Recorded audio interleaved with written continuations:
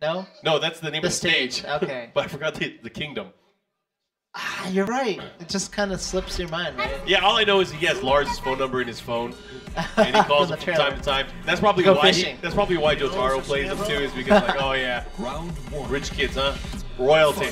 Anyway, it's gonna go into the matchup. Let's see if Chanel's able to continue the streak that Team Korea has. Oh, the third hit, not ready for it, and here comes Jyotaro. Look at that damage. Oh, side wall stun though. Oh, look at this. And he gets the side step to follow up here for the hit. Gotta do that. Looking pretty one-sided here. And that's the thing I was worried about is it going to be the familiarity? Because again, Noctis not a widely used character, and in Season 3, he's even better. So this is like the perfect storm for him right now. It's unfamiliarity, and you're a stronger character than before. Second hit, able to land here, and here comes Elisa. With the second hit, oh, he gets the conversion off of that. And the break, and the follow-up. Into the spear. Oh, what a whiff punish. And look at that. That might end it right here. One Lots bad of choice, damage right? there. Yeah, that was a great choice there. All the damage. He knew he had the wall on his side as well. And that just added overall. Big counter hit. Doesn't get a follow-up. Doesn't matter. Look at that. 50% of his life are already gone from those pokes. Oh, he dropped the jab. No, never mind. He still gets the conversion. And the mix-up. What's he going to go for? Goes for the swipe from crouch out forward 2. Not able to do anything with it. Gets the wall hit though. Yeah, and again, he's going to reset the situation here. What kind of mix-up are we going to see? Goes for the running attack. Ugh. Nice. The follow-up here. Looking to close it out. Either way, oh, look at that. Jyotaro, 2 rounds to 1 on game point here in this opening match. Very close rounds though. Throws out the back one there, looking for a counter hit, not able to get it, but still, maybe just keeping Elisa honest here. Chanel's made some adjustments. Those micro side steps are really causing Jyotaro to whiff, it looks like. Yeah. That's one of the big problems, though, is Noctis has an advancing tracking move with the 4-4, 1+2, and that could prove to be very beneficial in this matchup, especially at the wall. Oh, he went for it right there. Look at that, just chopping away the legs. Things are working out, gets the big spear, he gets the follow-up. What kind of mix-up? Has him in the red, goes for the drive. What mix-up? Goes for the mid this time. Doesn't get a splat, a bit unfortunate there. Oh, and that's going to be it. That's done. And Jyotaro, the new guy on the team, already taking it. Jeez. So we'll see. Yeah, I think it's going to be one of those games. I mean, Rangchu, because of the character that he uses in Panda, is probably used to not whiffing and not, you know, errantly doing something out in the open. We know moves like down forward 2 would knock this, forward 2, able to cover some immense ground here. A lot of these moves will also hit out of the hunting bear set. So I think Rangchu knows how to play against that kind of style of character. It's going to come down to, of course, the knowledge on both ends. Who's going to come out on top? Let's see which unfamiliarity is going to win out in the end. Rangchu looking good so far. Oh yeah, he's just falling. And that's the thing, is sometimes you'll see a player go in very aggressively, and that could be due to a number of factors. One of the big factors here that might be it is maybe he doesn't want to play defensively because he doesn't know how to fight against them. Sometimes you just have to go in. All right, follow up here. Goes for the down forward 1, trying to mitigate the movement here. Oh, goes in. Again, Jyotaro. At the wall? Keeping him there, and this is big, but the loads are starting to come out. The wall, oh, damn, too many lows there. Yeah, the up forward 3 able to land here, and he's gonna keep him there. Big character. Oh, look at that, Jyotaro taking that round away. What Rangchu got in that advantage was quickly eliminated. Jyotaro going forward, and look at this pressure now, using that down 2. Uh-oh. Good spacing by Jyotaro there. Using those royal arms, the arsenal of weapons here, seemingly endless. No openings here really with Rangchu though. He's playing very compact. Yeah, that's the thing, is like, I feel like because he's the bear, he's forced to do it, right? He's such a big target that everything he throws out is going to have to count. Right now, he's working it. That's enough to get him down 70%. Okay, Ray drives to push him in there, and now he has no place to move. He's going to have to fight it up close, and it works out. Rangchu right now, 1 round away from moving on and getting a point for his team. And they need it right now. I mean, they don't want to be down 3-1. That is not a position you want to be in. All right. Nice, he gets the big 4-back 2. The follow-up here, he's going to push towards the wall, but he drops the combo. Oh, and a big wall rising attack. Here we go. Going the other way.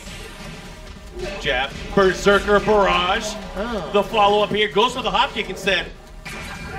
And again, Jyotaro, we saw it last time, but the Demo Man gets beat.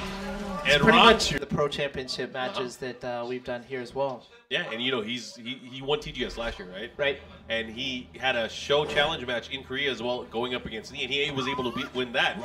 So there's a lot going for him right now, and it looks like he has the Golden Law equipped.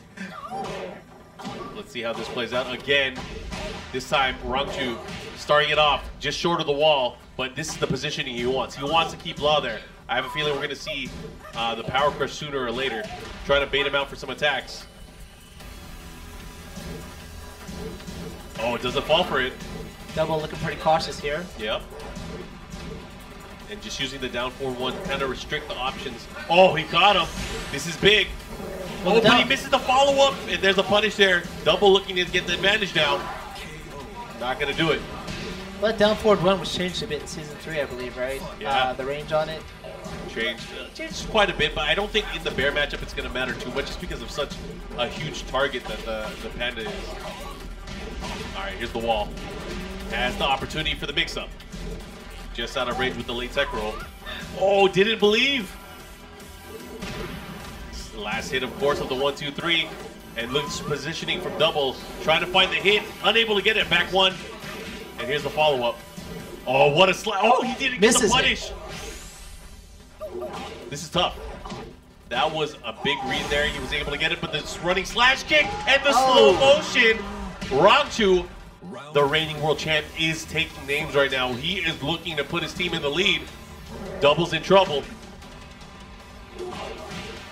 Oh man, he gets the big launch and he's gonna get the wall here. Yeah. Misses. Doesn't matter. It wasn't as a wall splat though. Delaying it there. Nice option from Double, keeping him there. Now what's he gonna do here? This is the important thing. Oh, the wall standing one whiffed. Hunting Bear Stance able to beat it out. Double making a good adjustment there to keep him at the wall though. Oh, that's gonna be it. It's over. And look at that, Rangchu, 3 straight rounds, making a statement here against Team Japan. And not he's only all smiles. Sandate, I don't even know what you call it when he goes through all 3. Again, to be able to beat these 2 all-star players. But I'm sure if anyone can do it, it could be him. I mean, he's the anchor for a reason, right? And that performance at Rev Major this past weekend as well. Yeah. Let's see how this plays out. It's going to be Shaheen versus Panda. Oh, he picked a different outfit this time. He picked the Patchwork Panda. All right. Round 1. Fight. Let's see how this plays out. Goes for the stone head early on, able to get it. Try to get the hug. Not able to do it. Oh. This is going to be another one of those matchups. Is he used to Panda play? Is he used to Rangchu style? Okay, goes for the orbital. Into the slide and the guaranteed follow-up now with the stance 4. All right, not able to get it here. Trying to restrict his movement and the punish there, just enough. Shaheen saw several changes as well too. I believe that low kick into the stance, some changes were made to that. And that right kick, right punch, right kick into the stance now you can go into. Yep.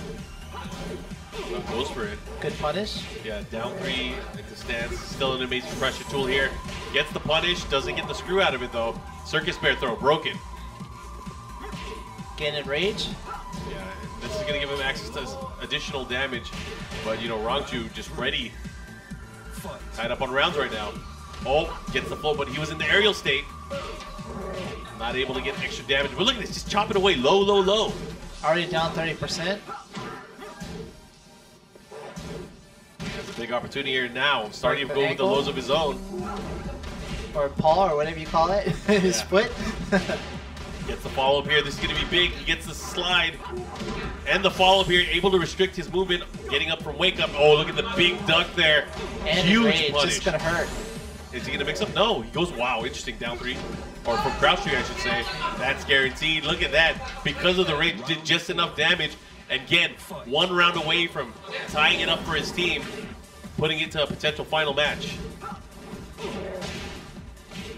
Good whip punish there by Rangchu. Oh, again, this is big. Gets the follow-up. Now what kind of mix-up? Goes for the pedal. Late on the punish. Ooh! He's gonna have to be careful. Doesn't want to get hit by that big launcher there.